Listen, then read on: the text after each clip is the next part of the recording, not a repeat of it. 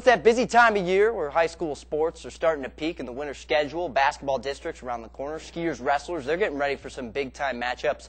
Sometimes, though, it's easy to forget about the ones between the lanes. And, of course, we're talking about the bowlers getting ready for regionals this weekend.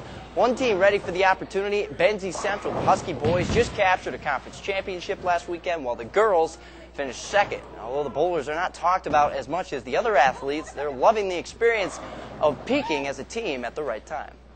It is gaining popularity a little bit, but it's a hard sport compared to like football or baseball. We don't have lots of popularity, so starting from the ground up, it's pretty difficult, but we're getting there, and we always had good numbers. Basically, we're a big family. We started to get together, and we started to cheer each other on. I think that's the whole thing with bowling. You really need to be supportive of everybody else on the team and cheer them on. And I mean, everybody started picking up spares and just those smiles when they walk back, and they're like, "Yeah, I did something right." I mean, it's a good feeling. Of course, we want to wish all our bowling teams competing in regional events this Friday and Saturday the best of luck.